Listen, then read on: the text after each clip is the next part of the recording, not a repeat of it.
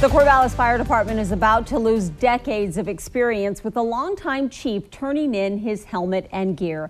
KEZI 9 News anchor Amber Wilmarth joins us live in the studio tonight to tell us about the major changes that he has faced over the years and the future of the department. It's our special report tonight. Amber?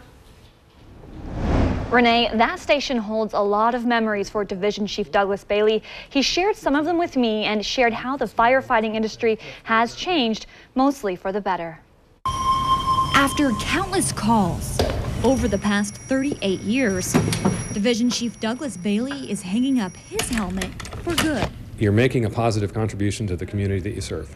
And that's really nice. I'm going to miss that. I'm going to miss the people. Chief, how are you? Hey, how's it going? He started at the Corvallis Fire Department in 1981 as a volunteer. And I was hired in February of 1984. And continued working here and moving up the ladder ever since. When I got here, we had our reserve ladder truck. Didn't have a roof. That's no longer the case. He says a lot has changed since the 80s. Specifically, technology. It's improved their fire and EMS services, and it's also made their gear a lot safer. Some of this gear now has thermal imaging cameras built in, which allows us to see through smoke. And how they clean these turnouts after a fire has also changed. Dirty gear used to be the badge of honor. That's not the case anymore. Clean gear is good gear. That's because firefighters have a higher risk for cancer, so they've taken steps to reduce their exposure to toxins. Dirty stuff stays out here. Bailey tells me first responder mental health is also becoming a big priority. It's being addressed much better now than it was 30-some years ago. Nearly all of these changes are for the better, but there's one recent change that's for the worse.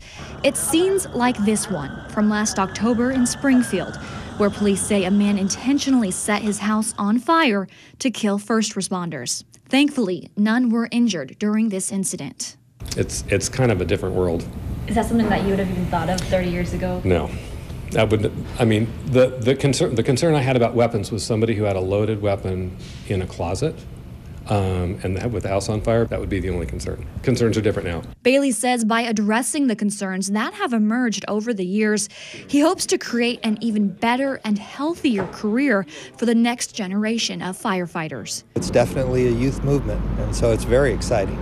Lot of energy coming into the organization. Fire Chief Roy Emery, who's also retiring this year, says he's known Bailey a long time. He's done a significant amount of work for the city and has always been good work for the city. How goes progress? Bailey's work ethic is something he's known for. Douglas always required and wouldn't settle for anything less than the very best you could always ever do. If you're on the drill ground and he happens to be there, pay attention to how you handle a ladder, because he notices. He's also known for a few funny stories. The phone called and it was Douglas, and he said, this is Douglas out at Fire. How do I write an apologetic press release? And so that was my first brush with him. You guys have a safe shift. All right, thanks, Chief. You too.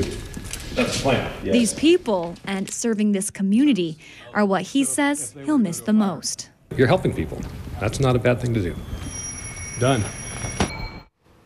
And Bailey is continuing to make a difference in this industry, but now through a local software company called Code 3 Strategist. He's one of the co-founders, which helps fire departments across the country run more efficiently. Live in the studio, Amber Wilmarth, KEZI 9 News.